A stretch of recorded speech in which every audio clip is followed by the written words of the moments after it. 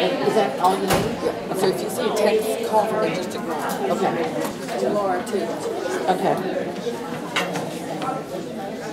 I'm Miss Elizabeth Murphy, Leah's everybody.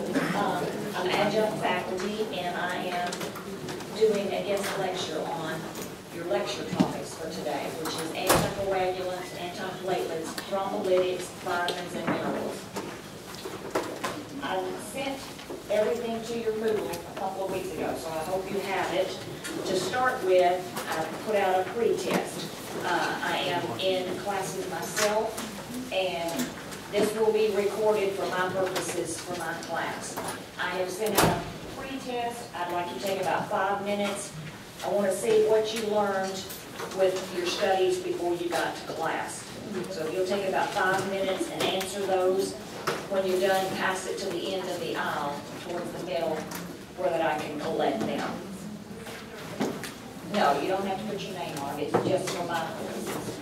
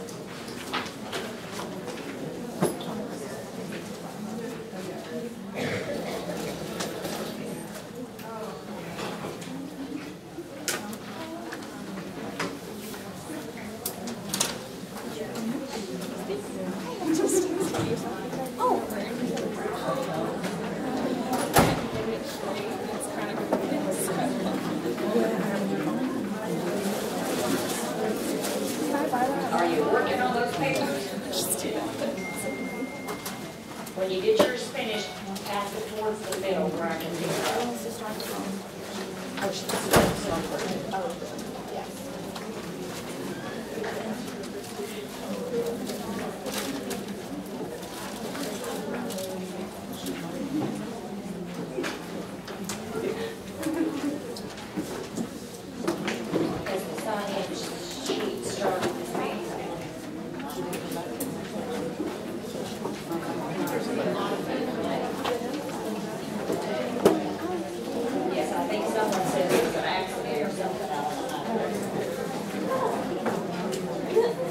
There will be sign-in sheets coming around also to make sure that you sign in for today.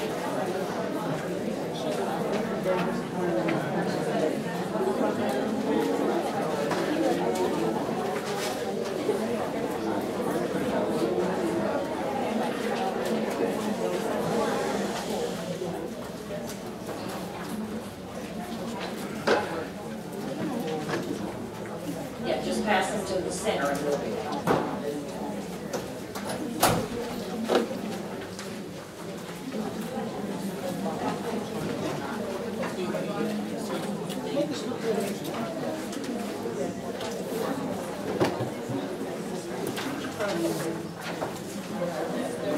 All right, let's get started so we can get finished on time. I've listed your learning objectives. A lot of these will be where your test questions come from, so make sure you know and understand those learning objectives. We're going to start by discussing what is a thrombus. It's a blood clot that is formed. It can be arterial or venous. We're going to start by looking at causes for an arterial clot. That's when you or your patient, family, sits too long, lies too long in the same place without moving. Your blood becomes stagnant and pools in those vessels, and that's what causes a clot to form. Results from breaking of the endothelial tissue, the lining of the blood vessels, and they just start clumping together, which causes the clot. Purpose for our arterial clots is it's initiated by the platelets. The platelets start fibrin formation. That fibrin then forms a platelets receptor protein, which then converts it from fibrinogen into fibrin, and that causes the clumping. It'll trap your red blood cells in that fibrin. It makes like a mesh net in there, and the clot just keeps growing and growing and growing. Your vessels can be occluded from that. It can even result in ischemia of that vessel. A venous thrombus usually results from slowing down of the blood flow. The venous thrombus form more quickly. Frequently, they break free and travel. More often than not, you'll hear them say that they've got a thrombus that travel to the lung. But they can go to other areas.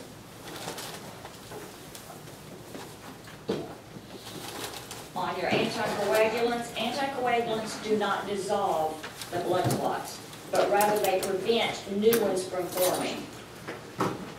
Some of the treatments, the reason we use those is if you've got a deep vein thrombosis, or you'll hear it called a DVT. It can be a pulmonary emboli, and that's when the vessel has broken loose and gone into the lung. Patients, and that can happen rather quickly. If you have a patient that suddenly, for no apparent reason, becomes difficulty breathing, they get real short of breath, typically their lips will turn blue. Your first thought ought to be that they've gotten a clot that has gone loose and gone to the lung called a pulmonary emboli.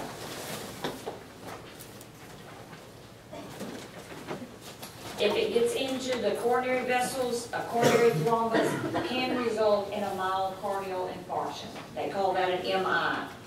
Sometimes it happens after an artificial heart valve replacement or after a stroke. A stroke can result from a clot coming loose or a clot forming in the vessels in your brain. Some types of anticoagulants that you'll see used, heparin. Heparin is a main one that we use a lot for patients that are now in the hospital that's not up moving like they typically do. We don't want a clot to form in those legs, so they may get heparin sub-Q. You can do heparin IV push, and you can do it as an infusion. We also have what's called low molecular weight heparins, and then we have direct thrombus inhibitors and oral coagulants. The oral coagulant we're going to start with is warfarin, or you'll frequently hear it called Coumadin. It will vary depending on your patient. We go by body size, body weight, the diagnosis, but typically your docs will order 5 to 10 milligrams daily as initial loading dose, and then they put them on a maintenance dose. They will check lab values. The lab value that they're going to watch is international normalization ratio, INR levels. Depending on what that is going to be how much they maintain. Can be 2 to 5 milligrams a day. A lot of your cardiac doctors will want it around 2.5, 3.5 to maintain those vessels. Some contraindications you want to kind of consider, even though the docs order it, your patient has a blood dyscrasia. If it's a preeclampsia patient, if they are a known alcoholic, if they've had bleeding tendencies, if they've had a head injury of some kind, you might want to say, hey doc, because sometimes they get busy and get patients mixed up, may not realize that. And the Coumadin, warfarin is only going to make it bleed more. The use of the warfarin is to prevent a blood clot from forming. It's not going to correct one that's already there, but we just don't want new ones to form. Some side effects to the warfarin is anorexia, some nausea, vomiting. They can have abdominal cramping. Patients can break out in a rash.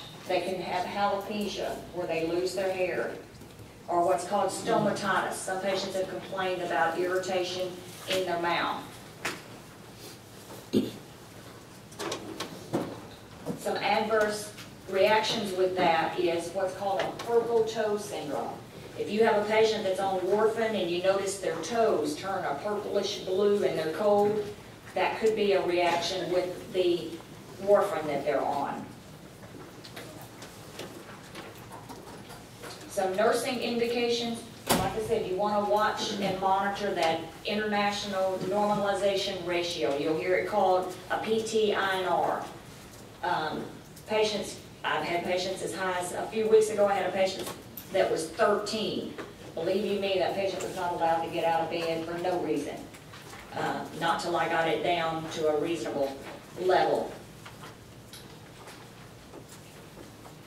We will monitor those INR levels on a daily basis when they're in the hospital. When they go home, it's going to kind of vary, but typically they'll monitor them initially for a week at a time, and then it will go to a month at a time.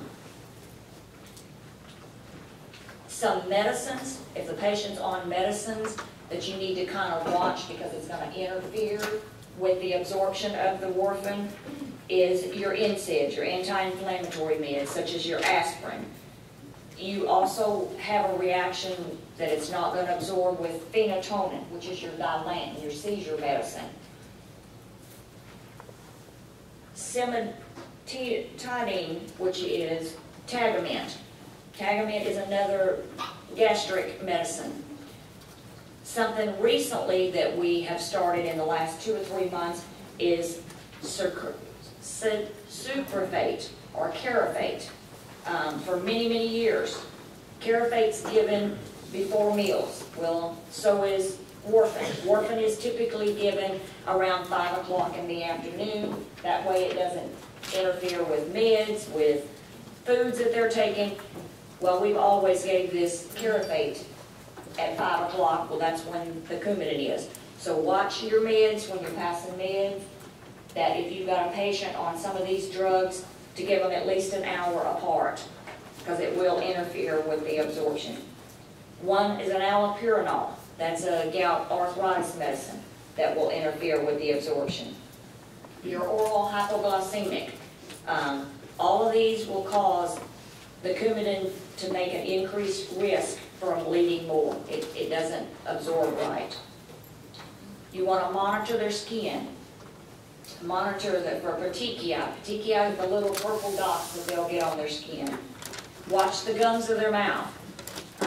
Recently, about a month ago, a friend of mine has been started on Coumadin. She's been on it for 6 months now. She was eating potato chips and cut the underneath edge of her tongue. That caused her to bleed out. She wound up having to go to the emergency room and have it cauterized. Little things that you don't think about, especially in the mouth. Brushing their teeth. They can have their gums bleeding just from brushing your teeth. Watch for blood in the stools. The stools can be dark. You can actually see the blood. They will have abnormal bruising. Bruises will be bigger. Some of the dietary teachings. Watch what they're eating. A lot of times if they eat copious amounts of your green leafy vegetables such as your broccolis, your spinach, that will interfere with the Coumadin levels. Your green vegetables especially are significantly high in vitamin K. Vitamin K blocks the action of your warfarin. Therefore your blood won't thin out as much. Also some that you may not think about is over-the-counter meds such as garlic, your ginkgo, your ginger. Those are items that can inhibit the absorption of the Coumadin for it. You want to make sure the patient knows and understands before any procedure that includes dental cleaning of the teeth, any procedures, any surgeries, to let those physicians know that they've got to stop those medications. They need to wear a medical ID alert. If they were to get in an accident and they're not conscious enough that they could tell the EMS that they are on medicines, they're going to bleed significantly more. Some important teaching things to know is you've got to make sure they know and understand they have to do follow-up on those labs. We've got to keep levels. That's where I have found the biggest problem with my patients is, oh, I forgot to go and get my levels checked. Oh, I forgot. Well, you can't forget. We've got to know what those levels are. Some side effects that you'll need to teach your patient is to watch for that abnormal bleeding. They need to use a soft toothbrush. Soft toothbrushes won't scrape in the gums as bad as the hard bristles. They also need to start using an electric razor or shaver, and that's for women also. Because with a regular razor, you nick yourself, you're going to be bleeding for quite a while. Monitor your patients when they fall, especially their heads. They get to having funny looking eyes, they get to talking funny. We need to watch to make sure that they've not got a bleed going on in that brain. When their Coumadin levels get high enough, especially the higher it goes over 5.5, you'll see the docs order vitamin K. They're giving that to reverse some of that blood thinning medicine, especially with your patients that have got these obvious signs of acute bleeding. When they get high, like my patient that had the level of 13, we were giving him infusions of fresh frozen plasma. That'll also help reverse the effects. Some of your other inhibitors that we've started using is, I have no idea how to say this, riboflavin, which is your Xarelto, your Eliquis. These are a couple of new ones. There's a new one that's come out we were told about this week. I don't have the name yet because I haven't seen a patient come with it. But with these, they don't have to have the lab values. Their labs are not monitored. There's nothing to monitor. So it's a good thing, but yet a bad thing. Who knows what their blood level is? How thin is it if you don't have a test to show it? Your antiplatelets, the purpose for that is to prevent an MI, prevent a stroke, especially in your patients that have a strong family history of that.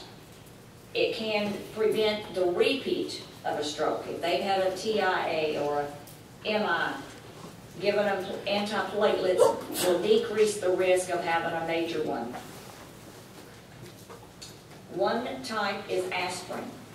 Aspirin is a low-dose suppressant of platelet aggregation. Usually the dose is 81 milligrams to 325 milligrams. You need to teach your patients, again, that they have to have this medicine stopped 7 days before they have any kind of oral procedures, surgeries, because it puts them at an increased risk of bleeding. Some of the adenosine diphosphate antagonists that we can talk about, there's 3 different kinds. We have Persantine, Ticlid, and Plavix. Plavix is the one that I see used more often than not.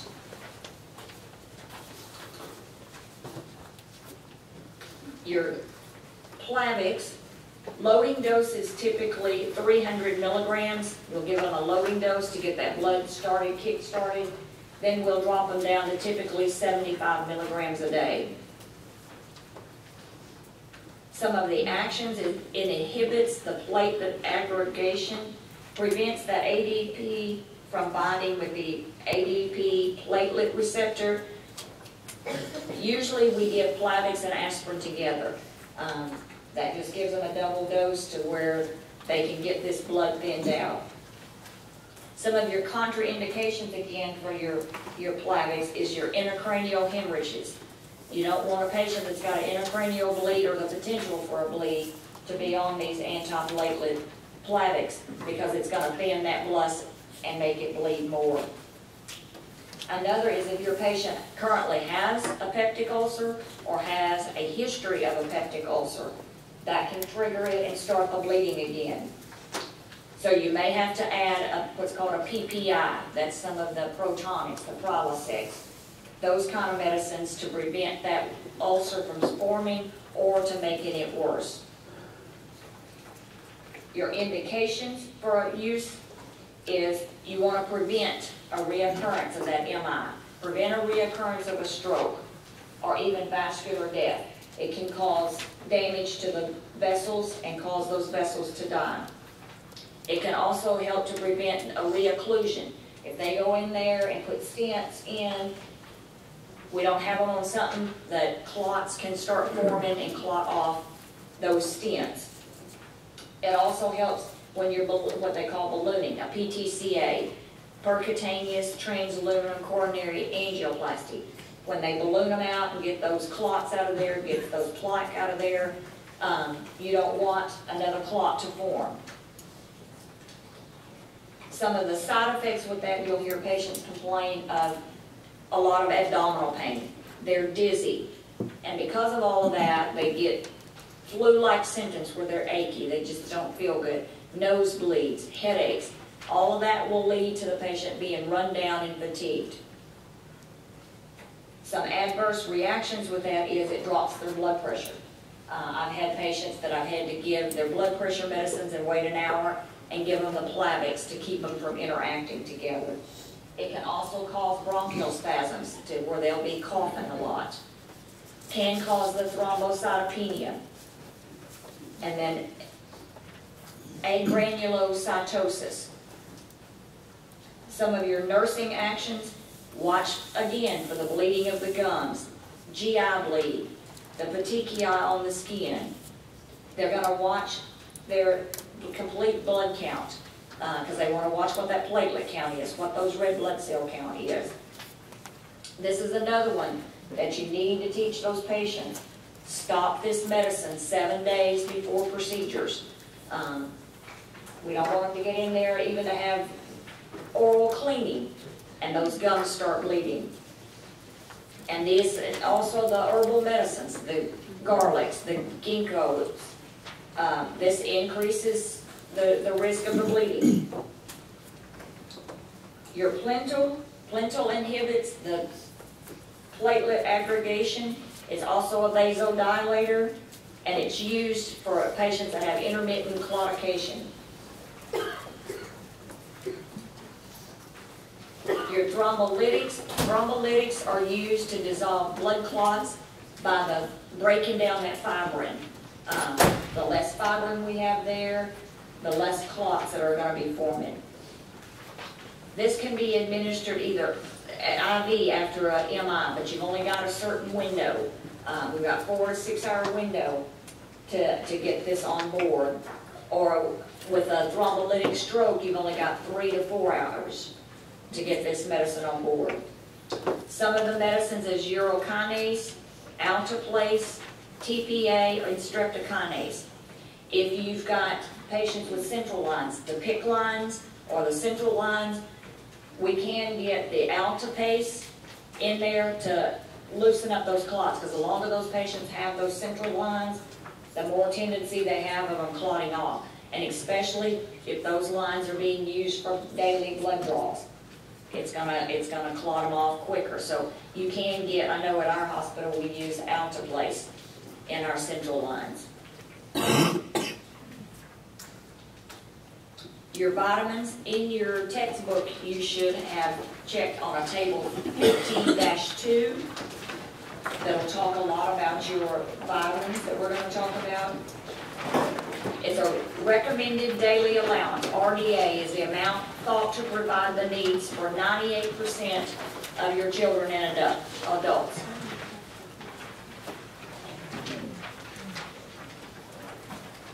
There's a table also on 15-1.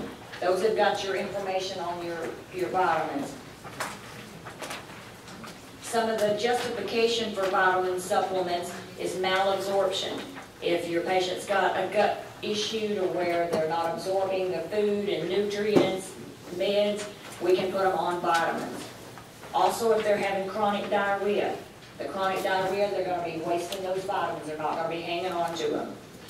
If they've got infectious or inflammatory disease processes, like your Crohn's disease or celiac disease, they're not able to absorb the vitamins that they need to maintain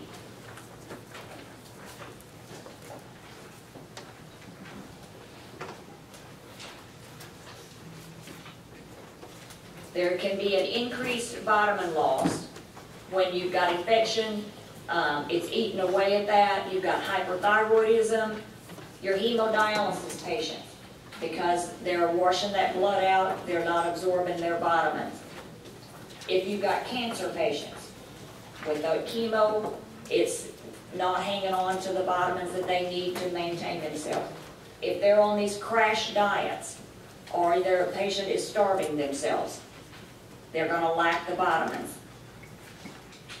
Some increased reasons for vitamin requirements is your children. Of course, we all know, many of us do, kids ain't going to eat very much good stuff. They're going to want to eat that junk. Well, that junk stuff doesn't have your vitamins that you need. Also, when you're pregnant. When you're pregnant, you're going to need more vitamins, because now you've got you and that baby you to take care of. Some debilitating diseases, GI surgery, alcohol patients. Alcohol patients are not going to have the vitamins that they need. Your vitamins can be divided into two categories, fat soluble and water soluble. So we're going to start with the fat soluble. Fat soluble vitamins are metabolized much slower and are stored in fatty tissue, in liver, and in the muscles. First one we're going to talk about is vitamin A, retinol. It can be toxic if taken in very large amounts. And because you've got all that vitamins in there and they're toxic, you will turn jaundice. Some reasons that we have vitamin A, we put a patient on it, is it's required for your eyes, gums, and teeth, and your normal hair growth. If you don't have enough vitamin A, you can see deficiencies in those areas. Foods that are high in your vitamin A is your fortified milks, your butters, your eggs, the leafy green and yellow vegetables and fruit. Some of your meats is your cod, halibut, sharks, and tuna. This will give us the extra boost that we need with those. The deficiencies that you'll see is they'll have excessively dry skin, they'll have poor tooth development, can even result in some night blindness.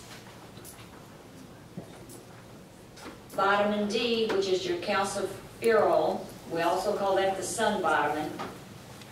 Some toxic symptoms is if it's hyper, you got too much of it on board. That can lead to anorexia, nausea, and vomiting. Some causes for that is, with the increase in deficiency, is due to you stay indoors too much, or you use too much sunblock. I know they preach and preach and preach about using sunblock when you're out in the sun, but we've got to have some of the sun to make us healthy. The functions for your vitamin D is to promote the use of your phosphorus and calcium. Phosphorus and calcium helps to build our bones. We've all heard that as a moms. You got to drink this calcium, eat this milk, so that we can have strong bones. Your food sources is your fortified milks, eggs, especially the yolk of the egg, tuna, salmon, and liver. Deficiencies that you'll see in kids when they don't have enough vitamin D is they'll have rickets. In the older adults, you'll see osteomalacia. It's a wasting away of the bones. Typically, they'll give the vitamin D with a calcium. Sometimes you'll even find it's calcium plus vitamin D that's in one tablet. Your vitamin E. Vitamin E protects the fatty acids, and it may have a link to protecting your heart. It prevents macular degeneration and helps with Alzheimer's and Parkinson's. That's a free radical theory that we don't know a whole lot about the Alzheimer's. It's more or less of ruling out what's not that we have left. But a lack of the vitamin E can cause some of that. It promotes the formation and functioning of red blood cells and the muscle tissues. It'll help promote the use of that. Your food sources is your whole grain cereals, wheat germ, vegetable oils, sunflower seeds, milk, eggs, meat, avocado, and asparagus. Deficiency can result, if you're not getting enough of your vitamin E, can result in a breakdown of your red blood cells. Side effects, taking too much of the vitamin E can prolong what's called your prothrombin time. Prothrombin time goes with your INR to monitor how thin your blood is. So it can interfere. So that would be another one that you would need to look at to not give it when you're giving your warfarin. Typically vitamins are given in the morning with breakfast time, and the warfarins is given at dinner time in the evenings. And you need to watch to not take vitamin E at the same time if you're on an iron supplement. Iron has a tendency to interfere with the absorption of your vitamin E. Your vitamin K. Vitamin K is used as an antidote when the platelet count is too high. So it is essential for the clotting of the blood. We don't want it too thick to where we're causing blood clots, but we don't want it either to be too much. 50% of your natural vitamin K is in your intestinal flora. 50% of it comes. Your leafy green vegetables, liver, cheese, egg yolk, vegetable oils, and tomato is high in the vitamin K. Your newborns, when babies are first born, they are automatically deficient in it. They've not had the opportunity to build it up. So typically babies are given an IM to get that first dose on board to kind of kick-start that vitamin. Vitamin K can result in increased clotting time, which can lead to bleeding or hemorrhaging. So if we're not getting enough on there. Some side effects as a result of the vitamin K is you'll find an elevated bilirubin.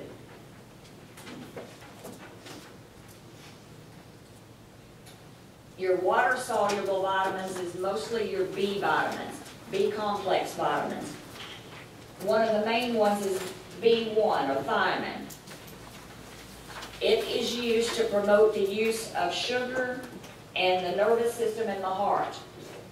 Your food sources is your enriched breads and cereals, liver, pork, fish, milk, lentils, and believe it or not, blackstrap molasses is high in that.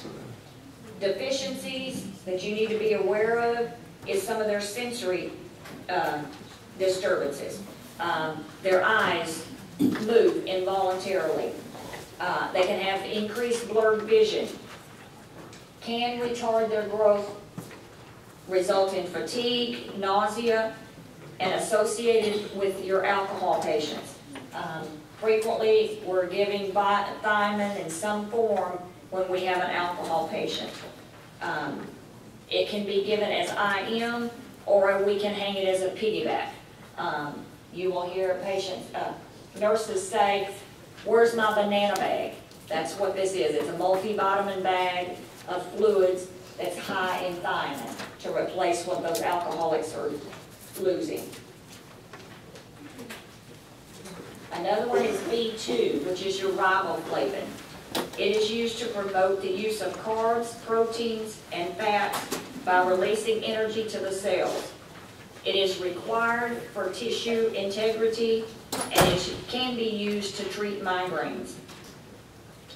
Your food sources are enriched breads, cereals, milk, liver, lean meat, eggs, almonds, wheat germ, soy, and your leafy green vegetables. So a lot of your vitamins, as you can see, has those leafy green vegetables. So when you got those patients on the warfarin or the Plavix, they don't necessarily need to stop eating them altogether. They just need to use it in moderation. Deficiencies that can result when you're low in your B2 is visual disturbances. They can have a rash. That patients may complain of numbness in their extremities. The corners of their mouth will be cracked. And it can cause inflammation in the skin and the tongue. It can cause sores like canker sores on the tongues. B3, which is your niacin. It is assist with the nervous system. It's useful in treating hyperlipidemia by flushing those sensations out. Your food sources is enriched breads and cereals, eggs, meat, liver, beans, and peas. Deficiencies that can result when you're low is, again, it can retard the growth. Pellagra, that affects the skin, nervous system, and it results in dermatitis, diarrhea, and some mental retardation.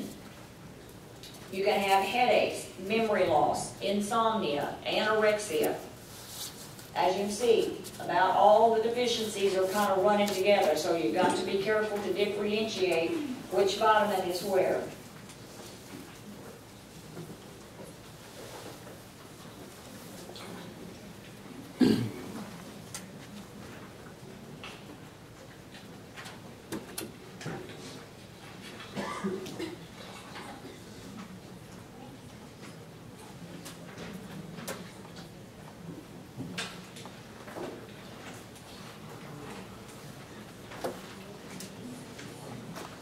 Your B6 vitamin, it is used for metabolism, protein synthesis, and again, your RBC formation. Your food sources is lean meat, your leafy green vegetables, your whole grain cereals, bananas, soybean, seeds, nuts, salmon, and avocados. Deficiencies that can result when you're low on your B6 is neuritis, convulsions, dermatitis, or even anemia.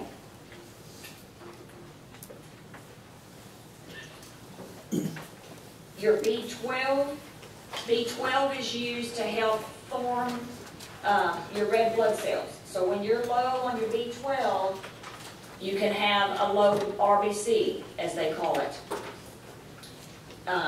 It's used to convert folic acid to active forms, which is essential for the DNA synthesis.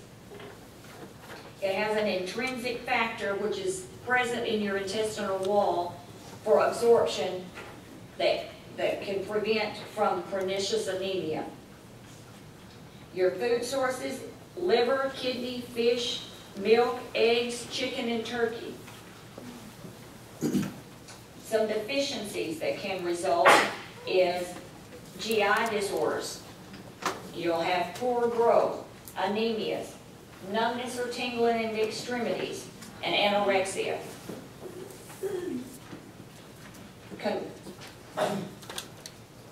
People that have a lot of the problems is your strict vegetarians. Those with malabsorption syndrome.